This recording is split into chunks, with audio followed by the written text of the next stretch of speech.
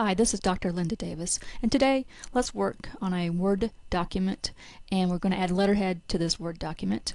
So let's go ahead and start. From your opening screen, we're going to launch Microsoft Word 2007, and a blank Word document is going to come up, and what we're going to do is change our margins. The first thing, that's normally the first thing you would do.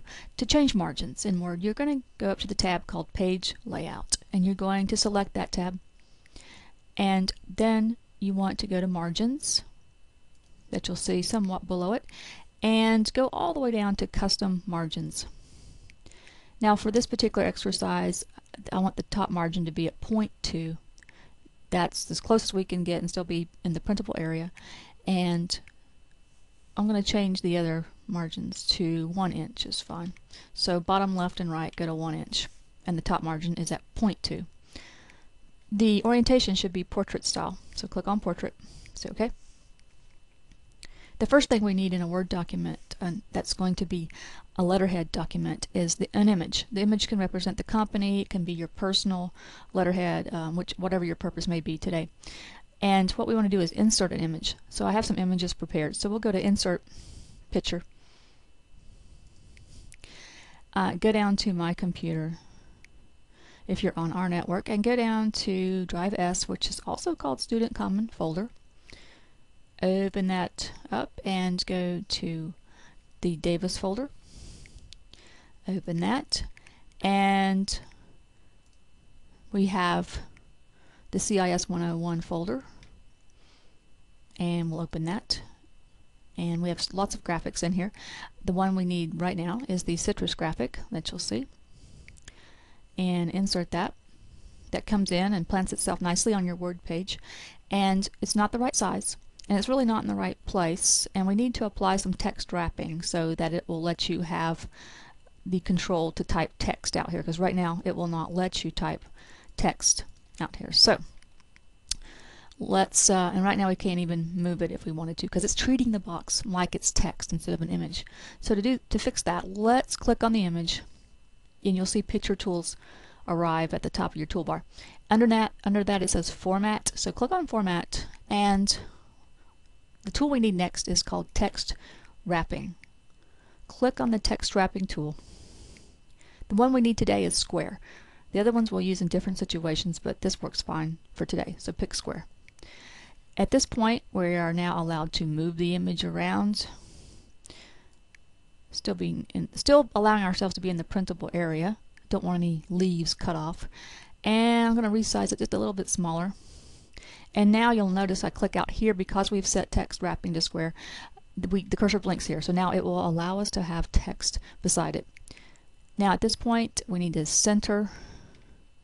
Select the center tool on your paragraph alignments and get our cursor over here. And with letterhead, I want it decorative font, I want it bigger, so I'm going to just go ahead first of all and type our company name and highlight it, then go back in and set the font. For this one, this company name, I like to use Bookman Old Style. Available on most computers. There it is there. Otherwise just scroll down to the B's and you'll find it. You can always just type anywhere you're at on here, just get your cursor over that area of fonts and just type the first few letters of the font and it will find it for you. Now, Bookman Old Style. I want the size to be 36. I think I would like for that to be bold as well. And there we go. Now, I'm at the very end of what I typed, the company name, and the cursor's blinking very large right here, and I want to reduce that cursor size, because if I was to hit enter now to get down to the next line, the gap would be incredibly large, not very useful. So what I want to do is go ahead and change the size of the cursor now. To do that, obviously I need to reduce the size of the font. So I'm going to go back to size 10 actually, very small, before I hit enter and go to the next line, so I don't get that huge gap. Now at this point I want to go back to align left, have my cursor here, kind of butted up against that graphic, and I'm going to type the company's address, but I don't want to do it in Bookman. I want it to be in Times New Roman. to something easy to read. I always want addresses and phone numbers to be in a normal font that is easy to read. And take the bold off too.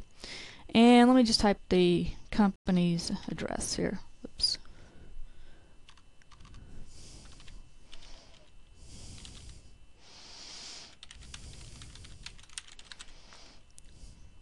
At this point I'm going to pause and I'm going to put in a right tab. Normally on your computer you do left tabs when you just want a half-inch tab over to indent or whatever the case may be.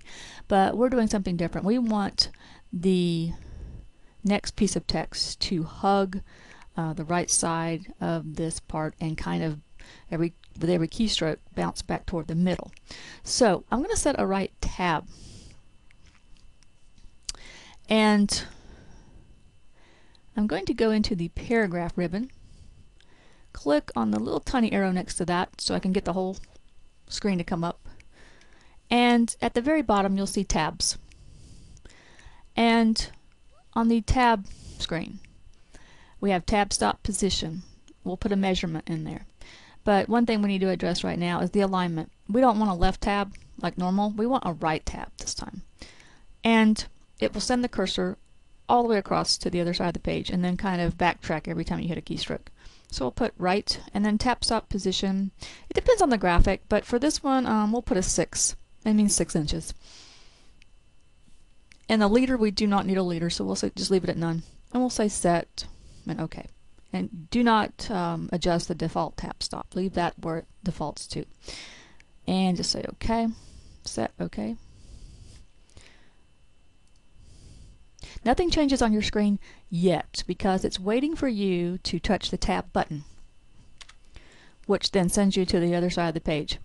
Now you can go back and adjust this if this is too close to the edge, if it needs to be 5.5 or something like that, that's fine.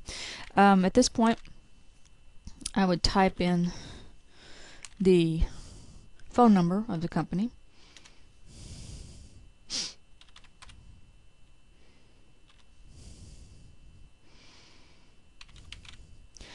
And I could hit enter, and that sends my cursor back, and because it strikes that text, that graphic box, it just kind of lines it up nicely there.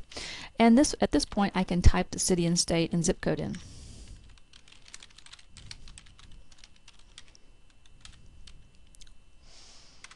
And the nice thing about this is it remembers your right tab. So if you just hit tab again, it will send your cursor across to the other side. At this point we can put, a fax number, an email number, whatever you prefer to do there.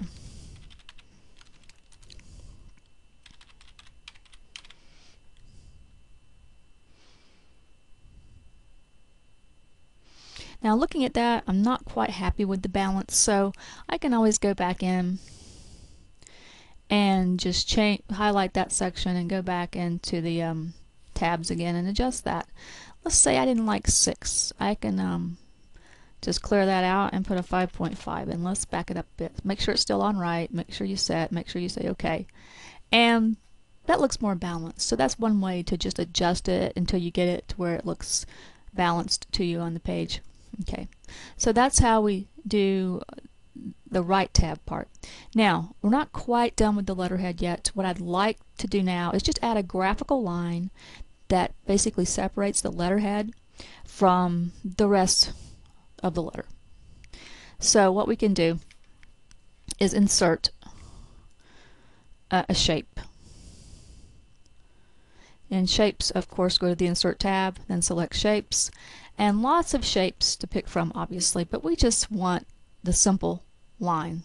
And you can see mine's under recently used shapes, but I can also just go to lines and select the line shape, the first one there. And as soon as I select it, the cursor changes to a plus sign, and that's going to allow us to draw this graphical line from one edge of the page to the other edge of the page. I always like to start right at the edge, because I'll let the printer decide where it's going to stop printing at, because usually the printer is better suited to do that than for me to guess it. At this point, if you're feeling a little mouse challenge today and you're not sure you can draw a straight line with the mouse, just hold shift down And Shift kind of keeps your line straight. So hold Shift down while you're drawing the line across, and it keeps it very straight all the way across from edge to edge, is what I like to tell my students.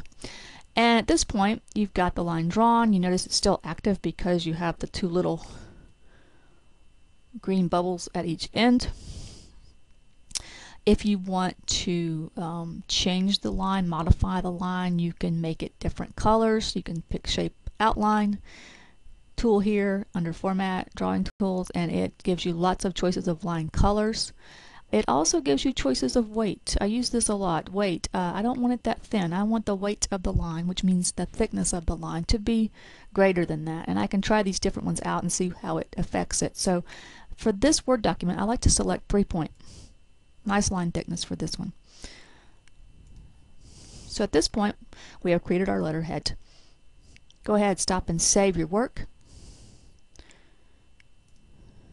You can do Control S. You can hit the Save button. Navigate back to your own folder and rename your document if necessary. Hit the Save button and you're good to go. I'm Dr. Linda Davis. Have a great day.